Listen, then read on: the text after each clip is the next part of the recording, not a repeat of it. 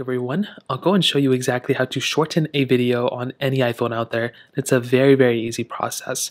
The first thing you want to do is you want to load up your Photos application like this, and you want to find the video that you want to go ahead and shorten.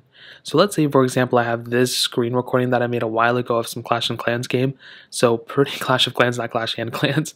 Essentially, to go ahead and shorten this video, all you really have to do is go ahead. As you can see, I guess I was recording the wrong thing. So I'll go ahead and use this one for an example. If this video is too long and I want to go ahead and shorten it, in order to shorten it, what you want to do is you want to click on the edit button that's on the top right corner. So you want to go and click edit. It'll come into this panel.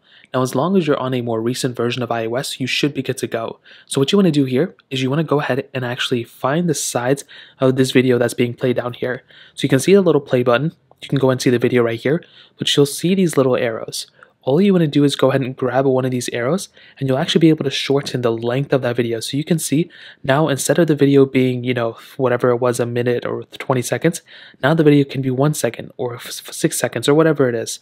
But not only can you shorten the video this way, you can also, I don't know what happened there, you can also go ahead and cut the video down from the beginning. So let's say I didn't really like the beginning of this video.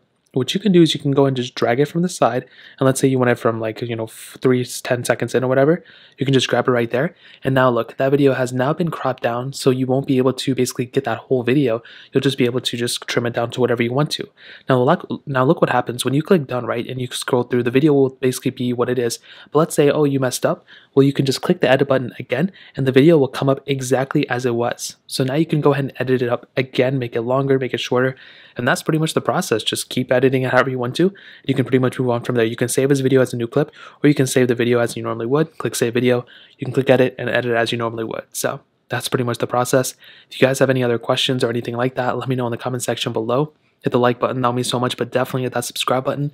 More importantly than everything else, I love every single one of you guys. Hopefully I'll catch you guys in the next video. Peace out till then.